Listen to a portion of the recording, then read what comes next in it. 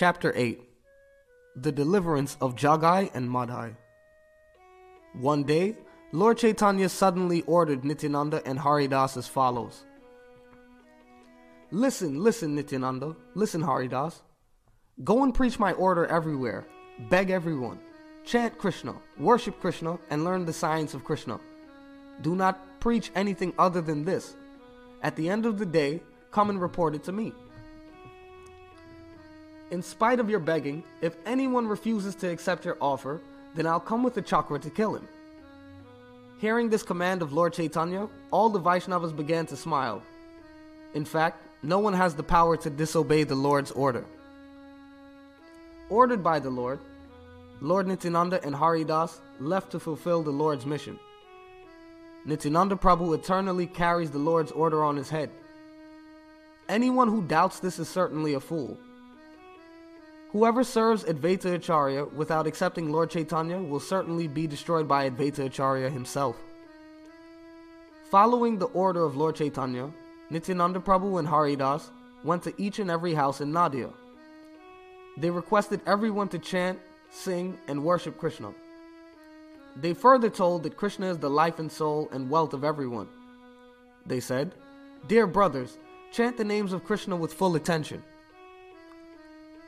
Both Nityananda and Haridas wandered all over Nadia, preaching Mahaprabhu's message to everyone. They both dressed as sannyasis, so whoever met them would immediately offer respects and invite them in for lunch. But Lord Nityananda and Haridas Thakur would beg only one thing: chant Krishna, worship Krishna, and learn the topics of Krishna. After pleading in this way, the two would leave that place. Only saintly people, however, were pleased by their request. Hearing the wonderful topic from the mouths of these two lords, people would happily describe them in their own way. Someone would say, "I will certainly follow their order." Another would say, "These two have become mad by the fault of chanting mantras." There were those who were forbidden to enter into the house of Srivas Pandit when Lord Chaitanya was dancing with his followers. As soon as Nityananda Prabhu and Haridas approached their houses, they immediately shouted, "Beat them, beat them." Those people said, "You have become crazy by bad association, and now you have come here to make us crazy?" Respected and civilized people have all become crazy because of Nimai Pandit. In fact, Nimai has spoiled everyone. Some other people would say, "It seems these two are the spies of a thief. In the guise of preaching, they are checking out each house. If they're really saintly persons, then why are they acting like this? If they come again, we'll take them to the police." Hearing this, Nityananda Prabhu and Haridas Thakur would simply laugh. They were not the least afraid due to the strength of Lord Chaitanya's order. Both of them would thus regularly visit each and every house and preach. In the evening, they would return to Vishvambara and report everything. One day, Nityananda and Haridas met two drunkards on the way. These two were plunderers, murderers, and addicted to wine and women. There was no end to their misdeeds. There was no sin they had not committed. Though born in a Brahmana family, they ate beef and drank wine. They plundered people's wealth and set fires to people's houses. They absconded from the court and could not spend a day without eating meat and drinking wine. Both these drunkards roamed the streets and very severely beat whomever they caught. People watched them from a distance, daring not to come close. On one such occasion, Nityananda Prabhu and Haridas arrived on the spot. These two drunkards were sometimes very friendly towards each other and sometimes pulled each other's hair in anger. They constantly abused each other with filthy words. "We'll degrade the caste of the Brahmanas of Nadia," they exclaimed, fully intoxicated from drinking wine. Their bodies were filled with all kinds of sins. Only the sin of blaspheming the Vaishnavas was not yet committed. Since they spent their days and nights in the companies of drunkards, there were no possibilities for them to commit any offense against the Vaishnavas. Wherever blasphemy of Vaishnavas is done, even in religious places, nevertheless, the place and the blasphemers will be destroyed. If blasphemy is done in the assembly of sannyasis, then such a gathering is worse than a den of drunkards. A drunkard may be delivered in course of due time, but there is no salvation for those who criticize a Vaishnava. Even after studying the scriptures, such a blasphemer's intelligence will be ruined. Such persons as dared to criticize Lord Nityananda were thus destroyed. Nityananda Prabhu and Haridas watched from a distance how the two drunkards punched and abused each other with filthy words. Nityananda then asked some of the people of the area, "What is the caste of these two? Why are they doing like this?" The people replied, "O Gosai, these two drunkards are Brahmanas. They were born to well-respected parents of a high family. Many of their forefathers lived in Madhya. In fact, there is not even a tinge of fault in their dynasty. Only these two forgot their social duties and commit all kinds of sins since birth. Considering them most sinful, their own family members rejected them since they freely mix with drunkards. The people of Nadia are always afraid of them because at any time these two may set fire on their houses. There are no sins that these two have not committed. They rob, steal, kill, rape, eat meat, and drink wine." Hearing about these two drunkards, the most compassionate Nityananda Prabhu began to ponder about their deliverance. Lord Chaitanya has descended to deliver the fallen people of this age. Where will he find anyone more fallen than these two? The Lord has not yet revealed himself to the ordinary people. Not seeing his uncommon influence, they are ridiculing him. If the Lord bestows mercy on these two sinful drunkards, then the people of the entire world will see his transcendental glories. Being known as Nityananda, the servant of Lord Chaitanya, will only have meaning if I can purify their hearts and deliver them. How wonderful it will be if they become intoxicated, chanting Krishna's names the same way they are intoxicated at present. If I can make these two take the Lord's name and cry, I will then consider all my travels to holy places as a success. At present, whoever even touches the shadow of these two drunkards at once bathes in the Ganges with his clothes on.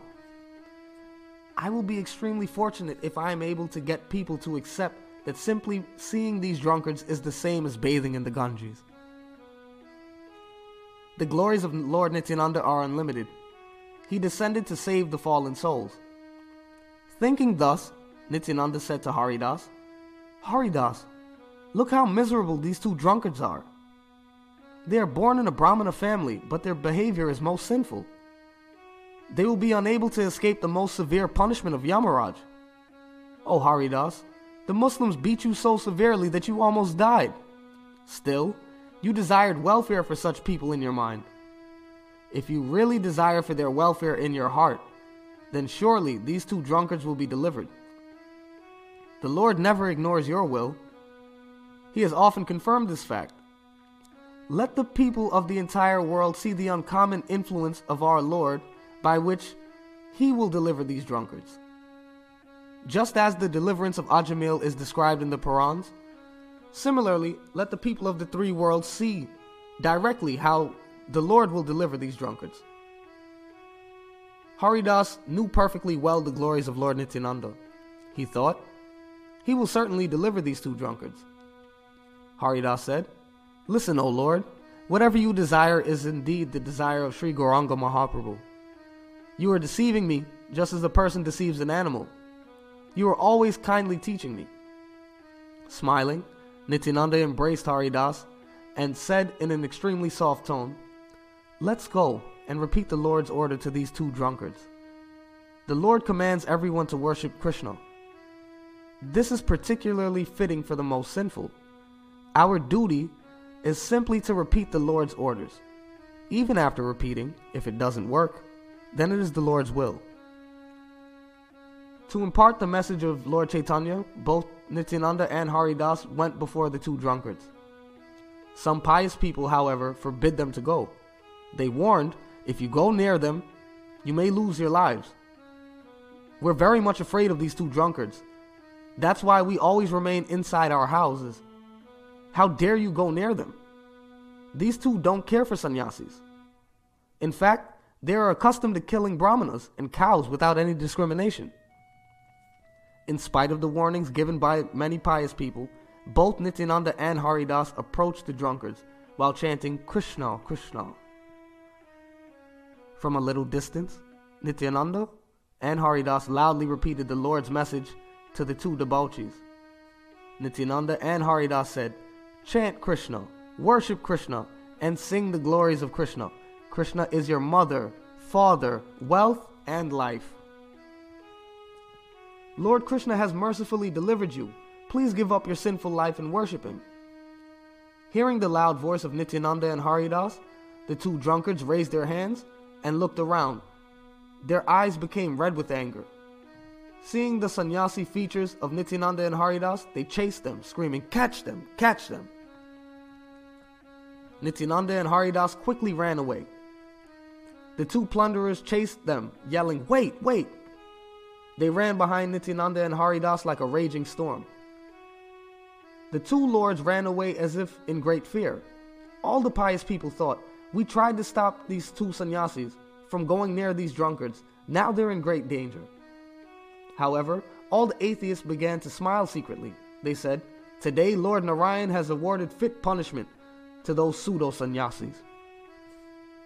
The pious brahmanas prayed to the Lord, "Oh Krishna, please save them. Oh Krishna, please save them." Soon, everyone ran away out of fear. The two drunkards chased and the two lords ran. Though the drunkards shouted, "We've almost caught them," they were unable to catch hold of Nityananda and Haridas. While running, Nityananda said to Haridas, "Oh Vaishnava Haridas, what do you think? If we survive today, it will be our good fortune." Haridas replied, "Oh Lord, what can I say? It's all my fault that we'll soon untimely lose our lives. This is the result of teaching drunkards about Krishna. We'll soon get our just reward in the form of death." Speaking like this, both Nityananda and Haridas ran while smiling. The two drunkards chased the two lords in a fit like a raging storm. They were both fat and unable to run as swiftly as Nityananda and Haridas. They still tried to run as fast as possible. The drunkards yelled at the lords as follows, "Oh brothers, where are you going? How will you escape the grip of Jagai and Madhai? You don't know who's chasing you. Turn around and see. We are Jagai and Madhai here." Feigning great fear, the two lords ran very swiftly, hearing the threats of the two drunkards. They prayed, "Oh Krishna, oh Govinda, please save us." Haridas said, "I cannot run anymore. Alas! Why did I come with this naughty boy, even knowing his restless nature? Krishna saved me before from the wrath of the Muslims, but now I'm surely going to lose my life because of this naughty boy." Nityananda replied, "I'm not a restless person. Think carefully, and you'll find it's your Lord Chaitanya who's restless. Your Lord is but a simple brahmana, yet he orders like a king. By his order only, we're going door to door to preach his message. Though we carry out his orders preaching door to door, so far we've not found anyone heeding our request. In fact, people simply call us thieves and cheaters and nothing else. If we don't follow his order, we'll be ruined. And if we do follow, then this is the result. I know you'll not find fault with your Lord, so ultimately it's me who's to blame." Both Nityananda and Haridas quarreled humorously, while the two drunkards continued to chase. Finally, Nityananda and Haridas reached Lord Chaitanya's house. Dulled by drinking wine, the two drunkards were quite confused. They were unable to see the two lords anymore. Being baffled, they began to push and pull each other. They were too drunk to understand where they were before or how they reached this place. After some time, Nityananda Prabhu and Haridas Thakur looked back. They did not see the two drunkards following them. Both Nityananda and Haridas heaved a sigh of relief and embraced each other. Then they went to go meet Lord Vishvambara. The lotus-eyed Mahaprabhu was sitting inside the house. He looked charming. His beauty conquered the beauty of Cupid. The Lord was sitting surrounded by the Vaishnavas. Everyone was discussing topics of Krishna. The Lord was explaining his own truth to the assembled Vaishnavas, just as Lord Narayan the lord of Shvetadweep, instructs the sages headed by Sanaka. Just then, Nityananda and Haridas arrived before the Lord to report the day's activities. They said, "Today we've seen two strange persons. They're heavy drunkards, yet they call themselves Brahmanas. We politely asked them to chant the holy names of Krishna, but they chased us in anger. We're fortunate to be alive." The Lord asked, "Who are those two strangers? What are their names? Being Brahmanas, why are they acting like that?" By the way, Gangadas and Srivas Pandit were also sitting there. Both of them revealed all the sinful activities committed by these drunkards. They said, "Oh Lord, their names are Jagai and Madhai. They're the sons of a pious Brahmana. By bad association, these two have become so degraded. They cannot live without wine for even a single day. The people of Madhya are most afraid of them. There is no house in Madhya where these two have not committed theft. There is no end to their sins. O Gosai, you must have seen them and known everything." Lord Chaitanya said, Yes, I know them very well. If they come here, I'll cut them both to pieces." Nityananda said, "You can do whatever you want. But as long as these two drunkards are around, I'm not going to preach. Why do you needlessly brag about yourself? First, you make them chant the names of Govinda. By nature, a pious person chants the holy names of Krishna. But these two drunkards don't know anything except committing sin. If you can deliver these two persons by awarding them devotional service, then your name as the deliverer of the fallen souls will have meaning. The way your glories increase by delivering me will be much more if you deliver these two fallen souls." Lord Vishvambara smilingly replied, "These drunkards were already delivered the moment they had your darshan. Since you desire their ultimate benefit, Krishna will soon deliver them." Hearing this from the lotus mouth of the Lord, all the Vaishnavas began to chant, "Hari, Hari." This convinced everyone that now these two drunkards will be saved. Then Haridas Thakur said to Advaita Acharya, "The Lord sent me with this restless boy. I remain somewhere while he goes somewhere else. The Ganges is filled with crocodiles in the rainy season, but Nityananda sometimes tries to catch them while swimming. I loudly call and warn him from the bank, but alas, he floats fearlessly in the water with the crocodiles. When he comes out of the water, then seeing some of his friends, he chases them to beat them. When the parents of those boys come with sticks in their hands, I fall at their feet and beg pardon on his behalf. Sometimes he steals ghee and yogurt from the cowherd men and runs away. Those cowherd men then catch me and try to beat me instead. He does things he is not supposed to. Whenever he sees an unmarried girl, he tells her, 'I will marry you.' Sometimes he rides on the back of an ox and calls himself Mahadev. At other times, he milks others' cows and drinks the milk. If I try to teach him something, he scolds me. He boldly says, 'What can your Advaita Acharya do to me?' He also says, 'What can your Chaitanya, who you think is Lord, do to me? I'm not afraid of him.' I never disclose these things to the Lord. Today, Providence has saved us from imminent danger. We saw two drunks lying in a stupor on the street. Nityananda went before them repeating the message of the Lord. With cruel anger, the two drunkards rushed after us to beat us up. I think it is by your mercy alone that we were saved today." Then Advaita Acharya smilingly replied, "This doesn't surprise me at all. A drunk will naturally keep company with another drunk. 3 drunkards can remain together. Being a strict celibate, why do you mingle with him?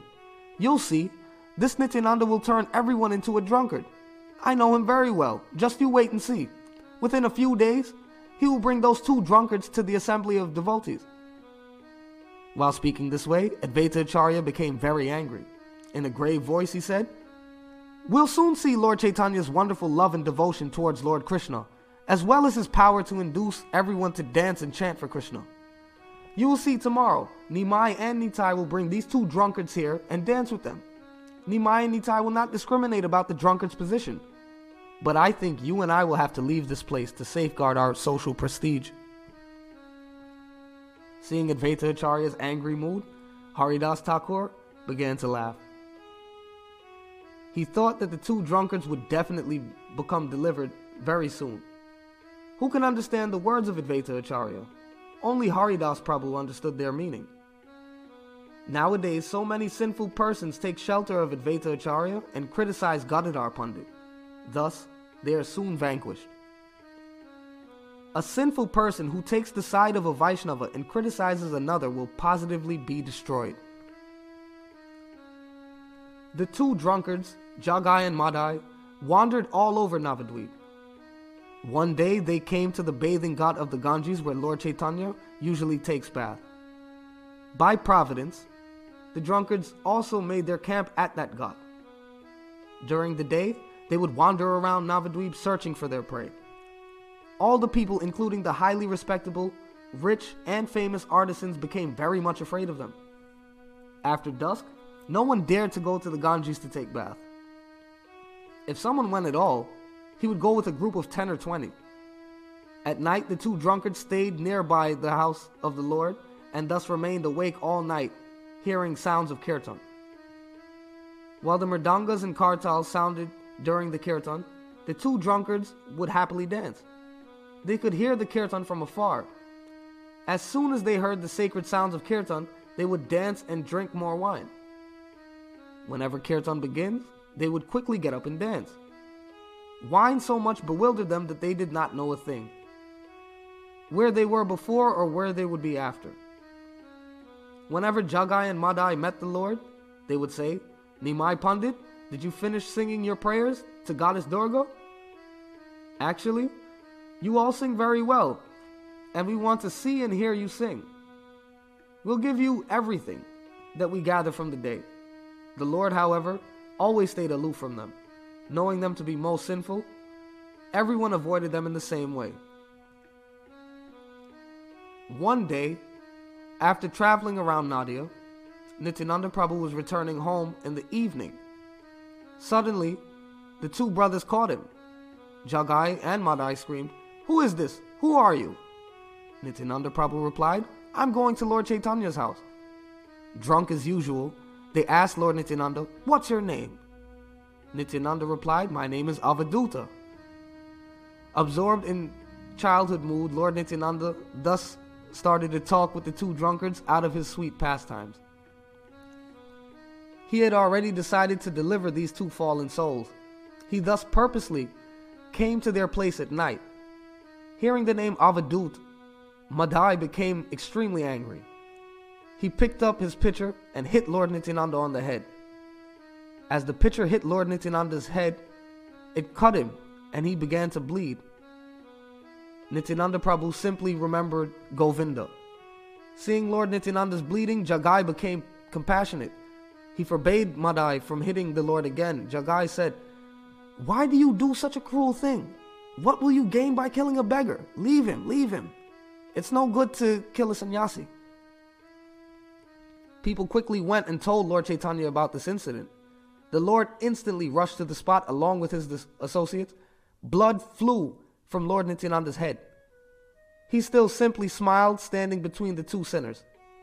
Seeing blood on Nityananda Prabhu's head, Lord Chaitanya went into a trance and began to invoke his Sudarshan Chakra. The Sudarshan Chakra instantly appeared there, and Jagai and Madhai personally saw it. All the devotees became totally perplexed. In the meantime, Lord Nityananda quickly began to persuade the Lord. Lord Nityananda said, "Oh Lord, when Madhai tried to hit me again, this Jagai actually saved me. Just by chance, blood came out. I'm not at all disturbed. Oh Lord, I beg you, please give me these two bodies in alms. Please be calm, because I have no distress." As soon as Lord Chaitanya heard that Jagai actually saved Nityananda Prabhu, he became pleased and embraced Jagai. The Lord said to Jagai, "May Krishna be merciful to you. You have purchased me by saving Nityananda. Ask for any boon you so desire. From today, you will achieve loving devotional service." When the Vaishnavas heard the Lord's benediction to Jagai, they jubilantly chanted, "All glories to Lord Hari." As soon as the Lord gave pure devotional service to Jagai, he at once fell senseless to the ground. The Lord said, "Jagai, please get up and look at me." I have indeed awarded you love and devotion." Then Jagai saw the beautiful four-handed form of Lord Vishvambara holding a conch, a disc, a club, and a lotus in his hand. Seeing this form of Lord Chaitanya, Jagai again fell senseless to the ground. Sri Gauranga then placed his lotus feet on his chest. He obtained the wealth of the Lord's lotus feet, which are the life and soul of Lakshmi. Jagai caught hold of these invaluable jewels on his chest. Holding the Lord's lotus feet, Jagai began to cry. Such is the wonderful pastime of Sri Gauranga. Jagai and Madhai were one, but they had appeared in two different bodies. Their piety and sins were also one. As the Lord bestowed mercy on Jagai, Madhai's heart became purified and changed. In a moment, he took hold of the Lord's cloth, and with folded hands he fell at Lord Chaitanya's feet. He appealed to the Lord, "O Lord, both Jagai and I committed sins together. Why then do you discriminate in giving your mercy?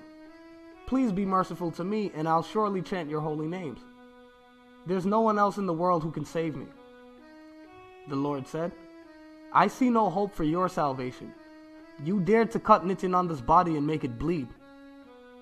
Madhai replied, "O Lord, don't say that. Why do you give up your own merciful nature? When the demons shot arrows at you, why did you still give them your lotus feet?"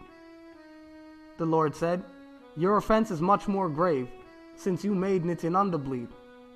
Actually, Nityananda is far greater than I am. I make this firm truth known to you." Madhai asked, "O Lord, if you have indeed told me the truth, then please tell me how I will be saved. You are the crest jewel among all doctors, expert in curing all diseases. Therefore, only if you cure me will my disease be cured. O Lord of the universe, please don't cheat me. Now I know who you are. How can you hide yourself now?" The Lord said, "You committed a grave offense at the feet of Nityananda. Now fall at his lotus feet and beg for pardon." Ordered by the Lord, Madhai at once caught hold of the invaluable wealth of Lord Nityananda's lotus feet, which are well known to Revati. Vishvambara said to Nityananda Prabhu, "Listen, Nityananda, it is proper that if someone falls at your lotus feet, you should be merciful to him. Since he made you bleed, only you can forgive him. Now he has surrendered unto you." Nityananda replied, "O Lord, what can I say? You can bestow mercy to anyone, even to a tree. If I have any piety amassed from previous birth, I'm giving it all to Madhai. I'm telling you the truth. I don't care for the offenses that he's done to me. O Lord, please remove your illusory energy and be merciful. This Madhai belongs to you." Vishvambara said, "If you've indeed forgiven all of his sins, then please embrace him so that his life will become successful." Instructed by the Lord, Nityananda Prabhu tightly embraced Madhai. All his material bondage and massive sins were destroyed. Nityananda Prabhu entered into the body of Madhai, and thus Madhai became fully equipped with all the energies of the Lord. Thus both Jagai and Madhai were delivered. Then they offered prayers at the lotus feet of Lord Chaitanya and Sri Nityananda Prabhu. Sri Gauranga Mahaprabhu then commanded them, "Sin no more." Jagai and Madhai replied, "Dear Father, no more, not again." The Lord continued, "Listen, both of you, I have indeed saved you from all of your sinful reactions. If you do not sin again, then I'll destroy all of your sinful reactions from millions of births. This is my responsibility. I'll eat offerings through your mouths and incarnate through your bodies." Hearing these words from the Lord, both Jagai and Madhai fell unconscious on the ground in ecstasy. Their illusions thus removed, they floated in the ocean of happiness. The all-knowing Lord instructed, "Take both of them to my house. Tonight we'll perform Sankirtan with them. I'll reward these two with what even Lord Brahma rarely attains. Thus, I'll turn them into the best of persons in this world." The same people who took bath in the Ganges after touching these brothers will now say that these two brothers are as good as the Ganges. Nityananda's promise never goes in vain. Know that this is indeed the desire of Nityananda Prabhu. Then all the Vaishnavas carefully escorted Jagai and Madhai into the house of the Lord. When all of the associates and relatives of the Lord came inside, they closed the main door and allowed no one from the outside to come in. Mahaprabhu Vishvambara sat in the middle of the house. Nityananda Prabhu sat on the right of the Lord, while Gadadhar Pandit sat on his left. Advaita Acharya, the greatest recipient of the Lord's mercy, sat in front of them. All the Vaishnavas sat on the four sides of their lordships. There the devotees headed by Pundarik Vidyanidhi, Garuda, Ramai, Srivas, and Gangadas. Also present were Vakreshwara Pandit, Chandrasekhar Acharya.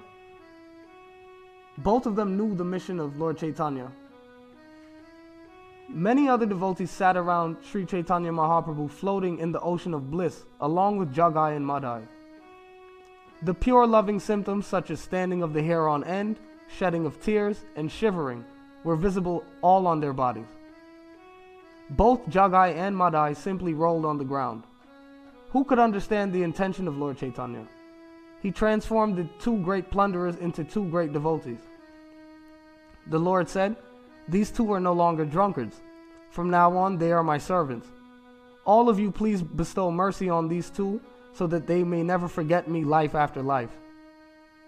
In whatever way you may have been offended by them, forgive them, and bestow your mercy on them." Hearing the words of the Lord, Jagai and Madhai fell at the feet of all the assembled Vaishnavas and begged pardon. All the great devotees then blessed Jagai and Madhai, who were instantly freed from all offenses. The Lord said, "Please get up, O Jagai and Madhai. Do not worry, from now on you are my servants. Personally, I will not take their offenses. No one should think them sinful anymore. Such an act is never possible in this very lifetime. Know it for certain that it was by the mercy of Nityananda Prabhu alone. Actually, I have taken all their sinful reactions on myself. Oh brothers, you all can see the proof of this directly. To convince everyone of this, the golden body of the Lord immediately turned black. Converting the two plunderers and drunkards into pure devotees, Lord Sri Gauranga, who was non-different from Hari, began to dance with his associates. In this way, Sri Gaurachandra, the life and soul of the universe, delivered Jagai and Madhai. Sri Gaurachandra will certainly deliver whoever hears of the salvation of Jagai and Madhai. Accepting Sri Chaitanya and Nityananda Prabhu as my life and soul, I, Vrindavan Das, sing the glories of their lotus feet.